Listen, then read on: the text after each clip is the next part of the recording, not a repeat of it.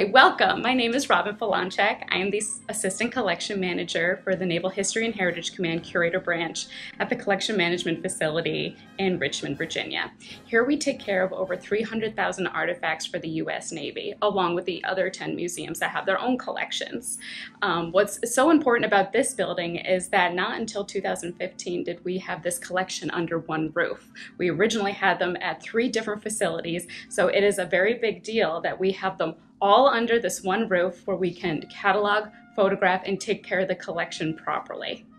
Today we're going to be doing an artifact spotlight on some of those artifacts with Dave Manning, our curator. Take it away, Dave. Hi, I'm Dave Manning. I'm the curator of Small Arms and Ordnance for the Naval History and Heritage Command.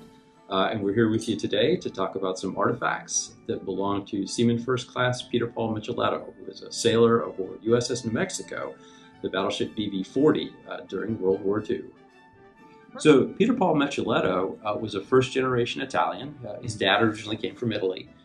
He was from Montana. He entered the Navy in 1944. And after going through training, he was assigned to the battleship USS New Mexico. At the time, in 1944, the New Mexico had been taken out of service, and it was actually getting upgraded and repaired at the Puget Sound Navy Yard. And one of the objects that we have here is a small booklet that Micheletto obviously got at Puget Sound Navy Yard. And it features a calendar on the inside for both 1944 and 1945. He was there in 1944 while the ship was undergoing repair. And that's typical of the kind of thing that a lot of sailors would have gotten. A small guidebook that tells you various information about the Navy Yard while you're there. One of the other objects that we have here from Micheletto is a whistle. A whistle might seem like a rather odd thing for a sailor to carry, but these typically were attached to the life preservers or the life jackets that they wore. And the reason for that is when they fell in the water, it might be very difficult for them to be seen from aboard ship, but if you give them a whistle, it gives them some type of signaling device, and it's more likely that they might be heard, the whistle might be heard rather than them shouting. And we also have Micheletto's hats, or Dixie cups, as they're popularly known. We have the standard white hat, which was typically worn with the white uniform, both undress and dress whites, as well as the working uniform, the dungarees and the chambray shirt. And we also have another version of the Dixie cup that's a lot more unusual, and it's a blue Dixie cup. And this was designed specifically to be worn with the dungaree uniform, which of course is blue. And originally a lot of sailors would dye their white Dixie cups blue to match the uniform, and eventually the Navy caught on and they started producing these and issuing them to sailors. They were really only worn for a very short period of time during World War II, and after the war the Navy went back to standard white. Another item we have, which is rather interesting, is this training device right here, which is to train sailors on how to use Morse code or how to communicate with a signal light using Morse code. And I have a more modern version of it here where I can actually demonstrate to you how it works.